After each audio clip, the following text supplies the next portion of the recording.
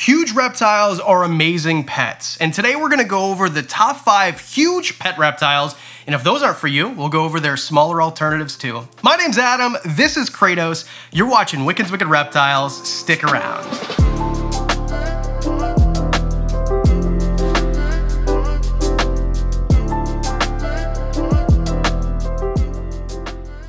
Now, I am aware that big reptiles are not for everybody. This guy is a lot to handle. He's wrapped around most of my lower leg, and that's how he's supporting himself, and I'm supporting his top half. It takes a little bit of muscle, a little bit of effort, and I had to do that intro 4 or 5 times because I was so out of breath. But they can make really amazing pets. Just because they're giant doesn't mean that they're monsters. In fact, this guy's kind of a sweetheart. So let's just jump into it with number 5. Burmese pythons. This is a normal Burmese python. They come in a bunch of morphs. This is Thunder. She's a little bit smaller, but believe it or not, this albino Burm is gonna get bigger than this guy. Gentle, docile, very fun to handle, and they do get giant, don't get me wrong, and we're gonna go over their alternative if Burms aren't for you in a second here, but I think that these guys, if you're getting a giant snake, might even be number 1. I only put them at number 5 because I don't know how much longer I can handle this guy by myself. There is somebody in the room, which there always should be with snakes over 10 feet. This guy is about 12 or 13 feet, so he is a pretty big boy, but that's why they're amazing, because of all the big snakes that there are. I just think that this is the one that I feel least sketchy about, you know? Because retics are amazing also. I just feel like they're a little bit more unpredictable. This is a personal bias, so the retic people don't hound me on it. It's not like a scientific fact, it's just how I feel about it. This list definitely does have bias to what I choose for pets, because I make the list with my pets. Also, they can hold your shoe, because they're big enough that they can just like take your shoes off your feet if they choose to. Burms, because they are the gentle giant of the reptile world, or the giant snake world anyway, I just think that they make the best in terms of ambassadors. If you're trying to show somebody a big reptile, this is what I'm gonna show them. They're kind of like big puppy dogs. Now don't get me wrong, all reptiles deserve a certain level of respect, especially big ones that if they wanted to, really could hurt you. Now you notice that I don't have this guy all the way around my neck. There is someone standing 5 feet away in case I did get into trouble, but there's just kind of a common sense thing. As long as you're exercising common sense, big reptiles can be amazing. But if you're thinking maybe that Burms aren't for you, they're too big, or you just don't want to take any risks, or you just don't have space for them, whatever it is, as he knocks my light over there, I think that the best option would be a ball python. Or you could get a dwarf Burm. That's what I really wanted to put on the list, because these guys do have a smaller cousin, but they're hard to find and they're kind of expensive. So I think the best option would be a ball python. Ball pythons are amazing, they're beautiful, they are of a perfect size where they can never harm you, they're not expensive to feed like this guy is, and they're not hard to wrangle. I'm trying to do a video, I'm trying to pay attention to you, and also I'm trying to make sure this guy doesn't knock half the, oh my, there goes my phone. These guys are ridiculously strong, by the way. I'm just trying to move them around my neck, and whew, it's a little bit sweaty in here also. I'm pretty sweaty. So number 5 I had to put as Burmese pythons because they're just such an obvious choice. You knew I was gonna have them on here. And just before we move on to number 4, a special thank you. This week's episode was sponsored by Into the AM. Of all the clothing brands I've ever tried, these guys make the most amazing designs, and the fit is absolutely amazing. Whether you're playing sports, sitting down at your desk, working hard hours, or wrangling giant pythons, these guys have an amazing brand, amazing style, and right now they're offering 3 basic tees for $45, or 3 of these awesome graphic tees, which they have tons of designs for $60. And you get an extra 10% off if you use the link below, intotheam.com/WWR. Thanks a lot, Into the AM. Go give them a try. That is my PP. Number 4. Sulcata tortoises. Now these are the big boys, not the biggest boys. There's 2 other boys that are bigger. This is a stupid analogy. If you want something even bigger, a Galapagos or an Aldabra, but also the price tag is way bigger as well. Sulcatas are the 3rd biggest tortoise in the entire world. They're amazing to look at. They're amazing to not handle. You don't want like a 100-pound tortoise in your lap, but to interact with. You can hand feed them. They're gonna eat things like hay and like all sorts of different stuff. And because they are so big, they're gonna eat a lot of it, but their food is cheap, which actually makes them not that difficult to handle, and by handle I mean to house, if you live in a place where you can keep them outside all year long. If you live in a place like Arizona, the parts where it's warm, I know the three of you that live in places where it snows are going to comment, but you get the idea. If you live in places of southern Texas, a lot of the times you can keep them outside, Southern California. But if you live in the more northern regions, you will need a giant enclosure. And you need very sturdy walls so this doesn't happen to you. Now, if you want something that's a little bit more manageable, you have a few different options. For example, you could get a cherry head or a redfoot. They're basically the same thing. They're very, very similar.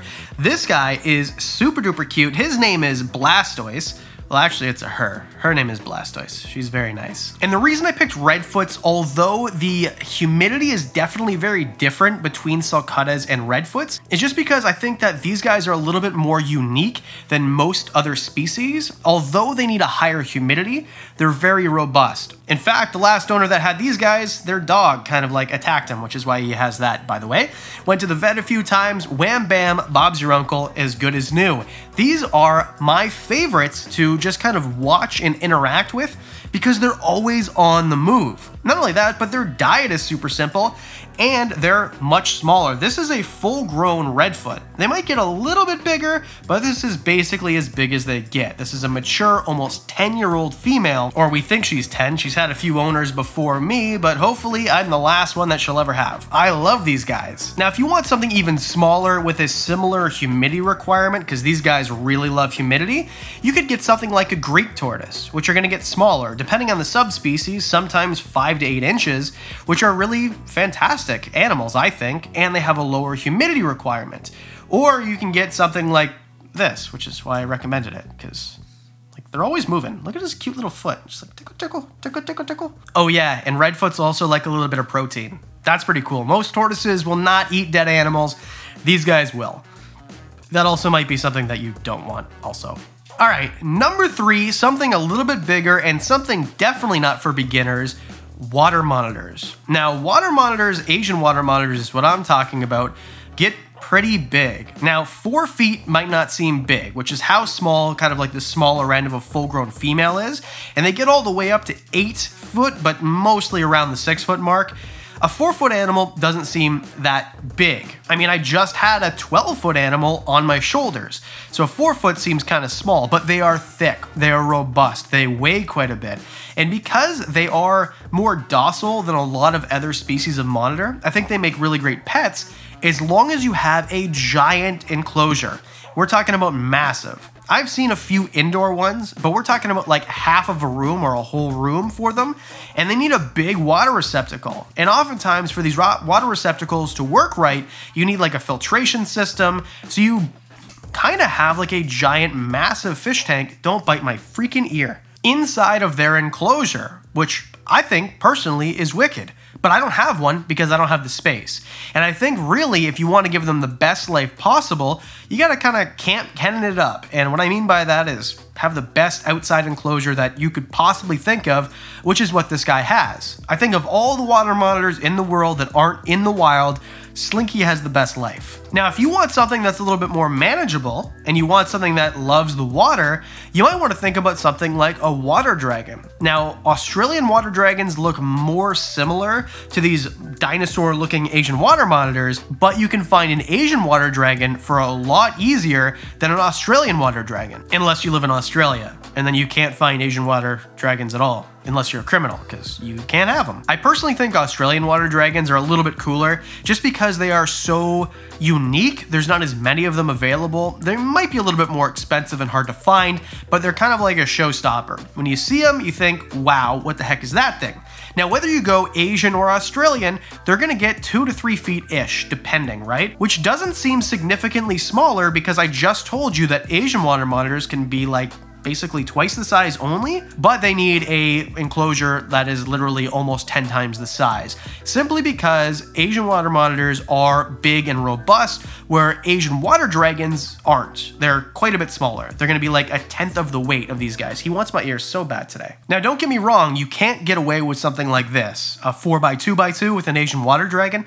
In my opinion, I mean, you could, but you probably want something pretty large. A lot of people that I know keep them in things like grow tents, or even things like these 6-foot by 2-foot enclosures that have a big water receptacle, because they do spend a lot of their time in the water, and a lot of the time in the trees as well, because they're technically kind of semi-arboreal. In my opinion, of all the animals that there are out there that are reasonable in terms of size and care, Asian water dragons are some of the absolute coolest.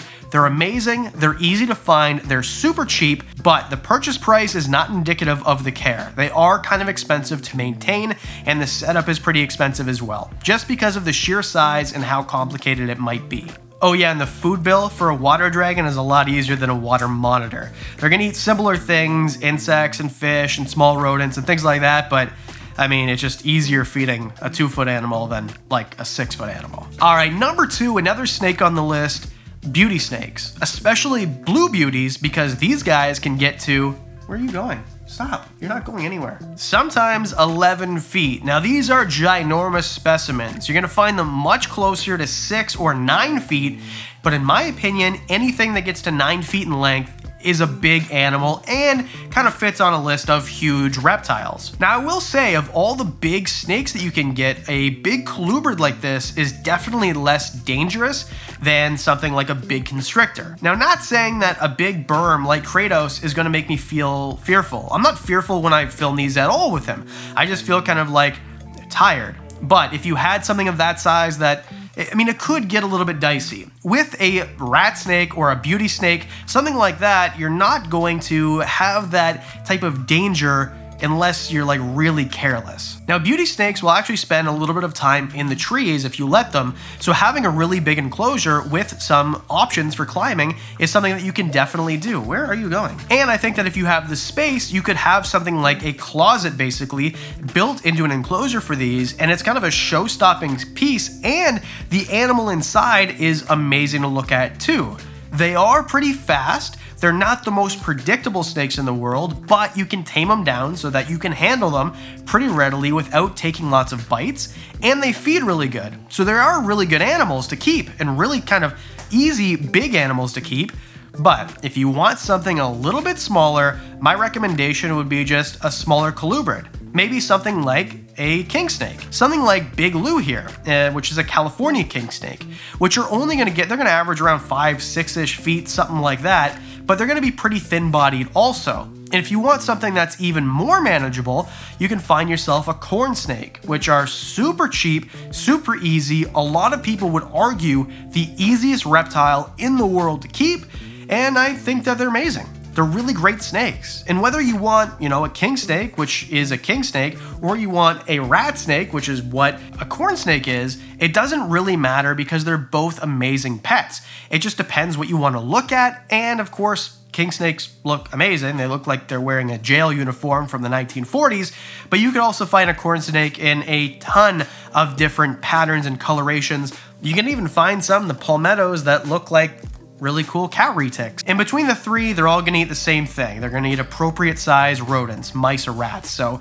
they're very similar, probably the most similar on the list, the small to the larger counterpart. All right, before we get to number 1, I wanna say just a special thank you. We hit 100,000 subscribers last week, which is amazing. I'm not gonna get too far into it. We've already put out the thank you video and did the stream and gave away the shirts last week, but if you haven't already, hit subscribe.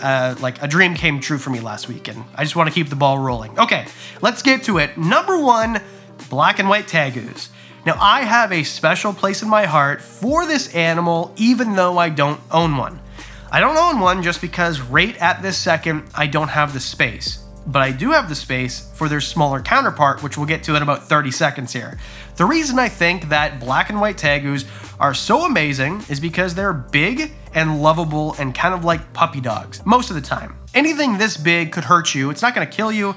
It does pose a little bit of a risk in terms of if it bites you, it's going to suck. It's going to be more serious than if a jeweled lacerda bites you, which is their smaller counterpart. Now, my jeweled lacerda, it's hard to get good footage of him just simply because he is a menace. He wants to bite everything. He thinks everything is food. He came to me with metabolic bone disease, so not all of them look like this. A lot of the times they look a little bit more full and robust, but either way, a 4-foot tegu that weighs 10 pounds is a lot more difficult to manage for most of us than little mini tegu, which is a jeweled lacerda, that's going to get to like 2 feet-ish, 16 inches to 24 inches, and they're going to be like 500 grams, which is like a pound. They're going to be smaller than that most of the time. So it's going to be like 10% of the weight, and you need an enclosure that is roughly about a quarter of the size. You need like a 4x2x2 rather than something like an 8x4x4, which is what you'd need for a tegu or a similar size. You'll definitely see a black and white tegu in my collection in the future. I'm working on this reptile room. Once it is done, I'm gonna have room for a big 8x4 enclosure. I will have a tegu 100%, but if you're somebody like me who at this point only has a room this size, don't go out and kind of overextend yourself and get a baby and think, oh, I'll be ready when it's an adult. They do grow kind of fast, especially if they don't go down for brumation their first winter and they continue to eat. They can grow pretty quick. And there you go, a little bit of a longer one today. I hope you enjoyed it. Those are your top 5 huge reptiles that make great pets and their smaller counterparts. What do you think? Let me know in the description below if you have another animal that would have fit this list, or maybe should I do a part 2? Let me know in the comments section below. And as always, a giant thank you to the Patreon supporters who got to see this video 3 days ago. If you'd like extra videos early, discounts on the merch, know about reptiles in my collection, which there's a few of them that I haven't told you about, they go on Patreon. So for as little as $1 a month, hit the link below and be part of the team. I'd really appreciate it. And as always, thank you so much for watching the video, for smashing the like button and the subscribe button. This channel is officially over 100,000 subscribers. I never thought I'd ever get here. So thank you very much. Sincerely, I really can't even believe it. You guys are amazing. And because I do videos twice a week, that means I'll see you on Thursday.